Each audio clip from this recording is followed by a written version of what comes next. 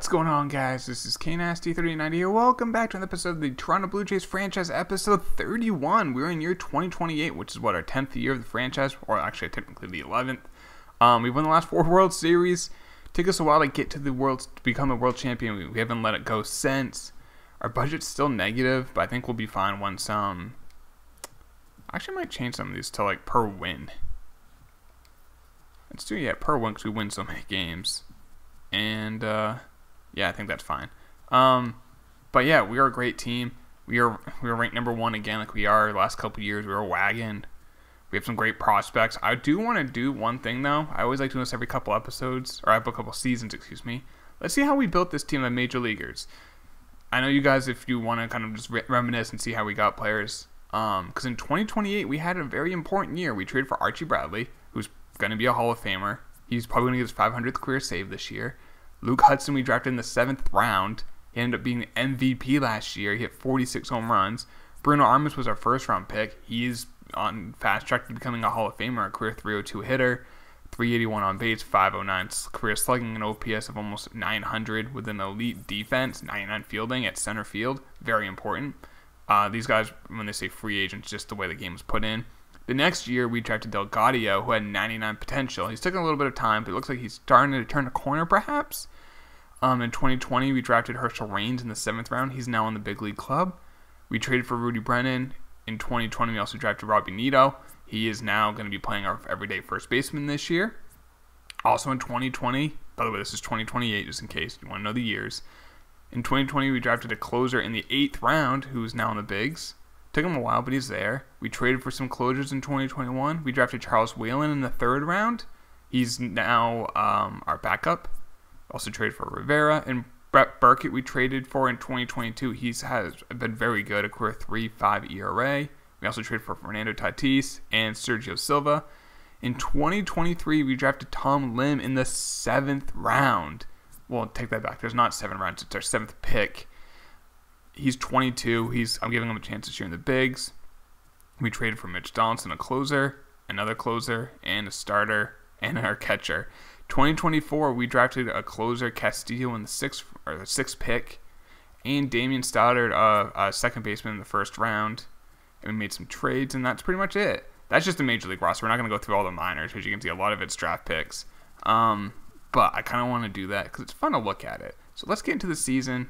We should have an extra draft pick for letting our Calzado, our second baseman, go. Yep, those guys cleared waivers. All right, I'll fix that. I'll send you to Class A.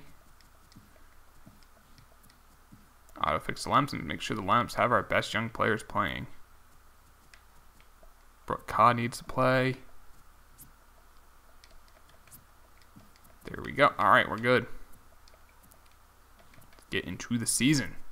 I would like to break the all-time win record, but right now we're 6-8. Andrew Stevenson for Bryce Wilson and DJ Stewart. Astros interested to trade Marlon Copin. I don't know him. Oh, 18 overall. All right, 60 overall, 18 years old for Alonso Prado, a catcher. No, he's like a backup catcher, but he's making $1.5 million. We're trying to save money, not spend money. We are not having a good year so far. We're like at 500. And the Red Sox look to be pretty good, so we kind of need to pick this up. All right, now we're starting to win some more games. We're at the draft. So we have the 30th pick. Round 2, we have the 26th pick. And then there's a compensatory pick for losing Calzado. All right, see what we can do. See if we can continue our pretty solid drafting. Let's see what's here. Some closers. Really don't need a closer or a reliever. Anyone with a green bar with that 80 potential? Nope.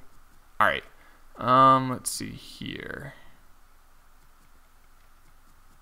I might take the shortstop. He's 21. He's going to take a few years. Maybe. I don't love any of these picks. All these guys are so old. Like, is there a kid who's like... Are there high school kids? Are high schoolers in this draft? Serious question. Yeah, I'm going to take Will Millar. He's a few years away. He's 21, but it's shortstop. It's a position of need always. and I don't love this draft at all. 24-year-old starter who's going to take 5 years. Yeah, he will literally be like past his prime by the time he's ready. I might look at the 75 potentials if there's anyone really good, but there's not. Whatever. I'll take this closer. He's 20. We have so many, but if he's a stud, he's a stud. And I might just take a shot in the dark with some players. I hate this draft. Tom Park, yeah, let's take a chance on him. I hate doing it. That's the extra pick for losing a stud. We couldn't have kept him, the money-wise. But, let's see. Davenport, he's 22. He's a few years away. Whatever. I hope they fix this. There's just too many older players who takes forever to become major leaguers in this. That's a problem that needs to be fixed next year. Hopefully it is. Hopefully it is. Watch this draft that I think was awful become amazing. I think it's our best draft ever. If it is, then it shows my talent of picking players. It's basically what it confirms that I suck at drafting. If I think this draft stinks and it becomes amazing. Alright, last pick of the draft, and I will take Hughes. Alright. No, it wasn't that good. Will Millard's 84 potential, 49 overall, 21 years old, not that good. Ed Alexander, 73 overall. I mean, that's pretty good, 82 potentials. He's a lefty, so that's actually nice. Big kid, 6'5", only 187 pounds. Really needs to work on it. Go to Five Guys or something. Tom Park, 18 years old, 62 overall, 79 potential. Maybe. Davenport, 76 potential. Chad Paul, 72 potential. This guy, though, Julio Dorman, has 82 potential. And Valido, our last pick, has a 61. Were there any, like, A's? Steve Bullich, okay, third baseman. That's not bad. 61 potential is not good. 91 potential. 94, but he's a closer. This was not a good draft. Josh Hanks, Tom's son.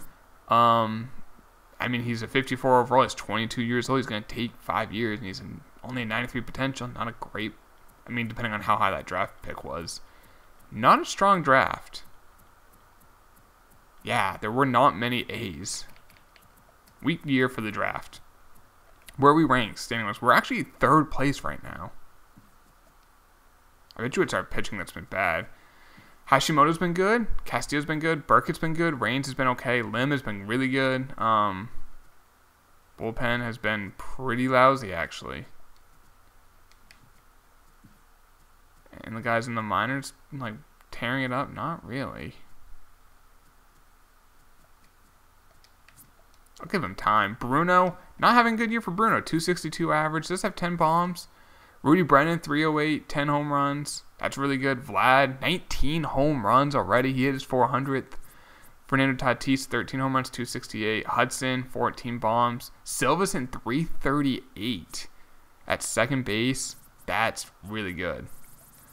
Nito's in 315 with 13 home runs. Gets on base, too.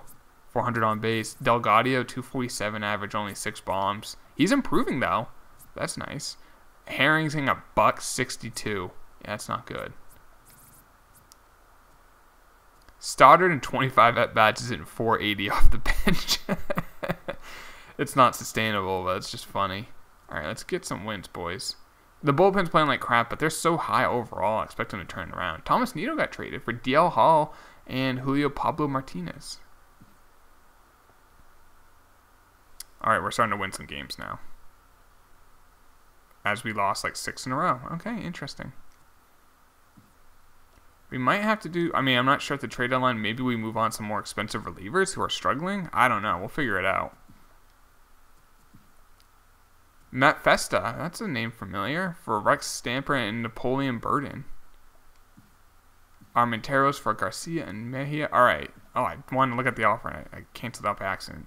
I want to take a look at the All-Star teams. We probably had several who made it, but probably not many. Probably not many relievers. Sean Reed Foley's had a really good career ever since he left. He went to Cleveland. He's had a couple of really good years. Tanner, from a current Red Sox prospect, still in the Red Sox.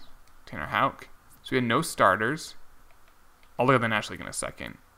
Reliever, Alcantara, and closers. Did we have any? Mitch Donaldson. He's had a very good year. Catchers, Reese McGuire made it. Former Blue Jay. Hitting 340. Jeez. And Danny Jensen. I don't think he was with us on this. Elite fielder. First base, we had no one. Second base, nobody. Third base was Vlad. 27 home runs. Fernando Tatis at short. Bo Bichette. Man, Indians have had some former Blue Jays. Rudy Brennan, Luke Hudson both made the All-Star game. And Bruno. How's Trout doing? He's an 84 overall now. Does have 629 career home runs, though. His career WAR is 149, which I believe would put him ahead of everyone. All right, let's take a look at the National League. Any familiar names that we've traded? I don't think we had Jake Groom in this franchise. No. No one there. No one here. Abraham Aaron. That's an interesting name. Doesn't look like we had any. Oh, Eloy. There we go. Okay. Standings, we're a half game behind the Red Sox still. We are winning the wild card pretty comfortably. I'm going to move up Lim. Yeah, Reigns has been pretty meh. Oh, David Bauer's in the minors? Shoot, I forgot it. I didn't even realize that. Let's call him up. Horace has been good. Let's do this. Reigns to AAA. Ramirez to AAA. He'll clear waivers. They always do. And then let's call up Bauer's. The reason why I missed him because he's so pissed off. He's in the minors. And then I want to call up Horace has been great.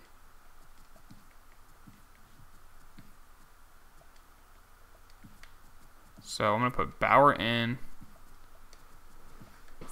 And Horace is our long man. There we go. Cleared waivers. They always do. Touki Toussaint for Byron White and Corey Ray. All right, we're at the trade deadline. We're tied with the Red Sox. What I want to look is like any of these guys who are kind of like Brian Yee. He's only making $400,000. Bourbon's making $3 million. He's been ass this year, but he's been good in the prior years. He's only pitched 20 innings. And Bauer in his one start struggled, but that's fine. I think we're fine. Brewers interested in trade. Harry Rodriguez, one of our 1,000 relievers for Nick Rackett, who is a starter, who's a C potential. I don't need you.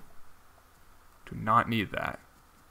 All right, we play Boston right now, and we won 2 out of 3.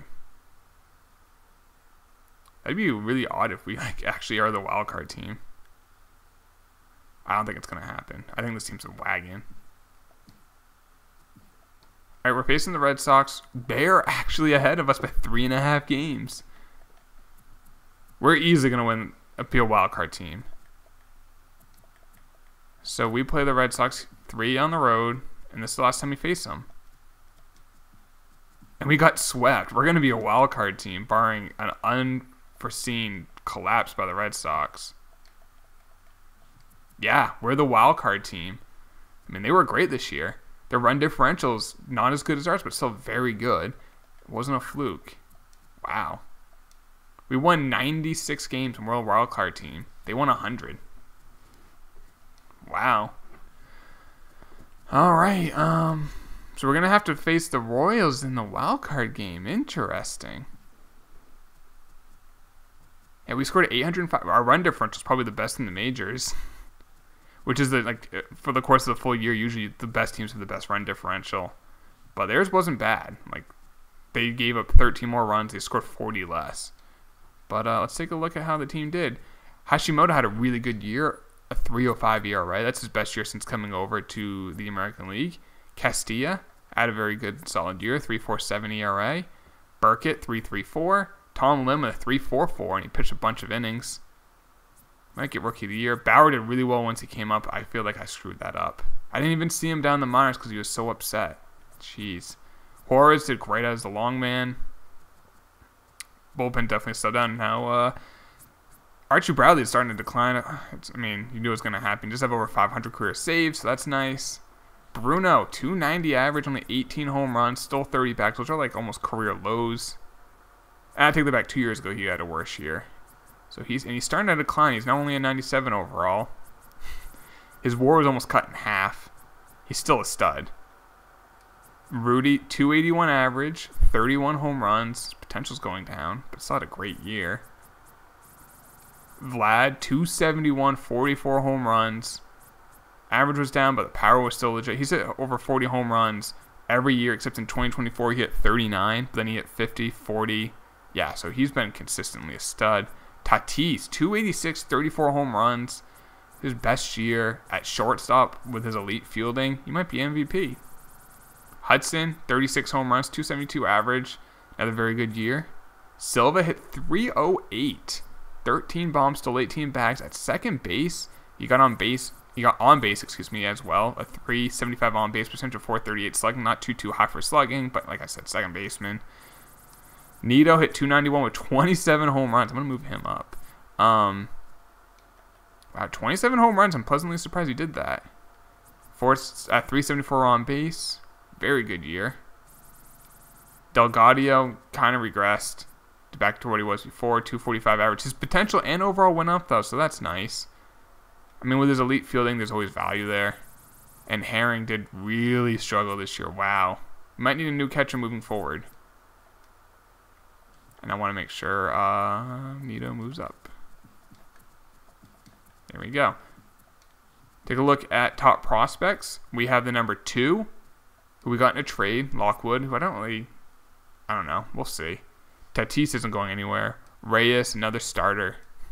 Boggs, he's only 19. Gonzalez, another guy we got in a trade. He's at 11. Ricky Geen. His potential went down, but his overall increase, he's at 13. Where is Julio Ramirez, another guy we got? He's at 17. There's Ka. He's got more intrigued by. He had a very good year. He improved quite a bit. Another closer at 22. Machias, he moved up. He is at 28. Rado and Valdez. Wow. Now Rado's 26. I'm not too high on him. The thing is, though, this draft class was so weak that it's not going to improve. Not going to add a lot of players on the list. We got MVP again. Ken Barisi, who I think was, I thought I remember him a free agent like a year or two ago. Yeah, 2 years ago. Bangton went to Bo Bichette. Lopez, reliever of the year, added an amazing year. Holy cow. He's been amazing. Look at the ERAs the last 4 years. 0.45, 118, and 114. A 3.49 ERA, but still, that guy's been amazing. Rookie of the year, I'm going to say he's 31. He's 29. And he's 29. That's stupid. Gold Gloves. Red Sox got all of them. How's Nolan Gorman? Really good. Tatis at short. Bruno in the outfield. Silver Slugger, we got a DH, probably at third. Not at short. Probably 1 or 2 in the outfield, 1 in the outfield. All right. Anyone? Colwyn, I know him. Do we have Josh Nail in this franchise? We did. He got Gold Glove. Yeah, interesting. Teoscar. He's had a very good career.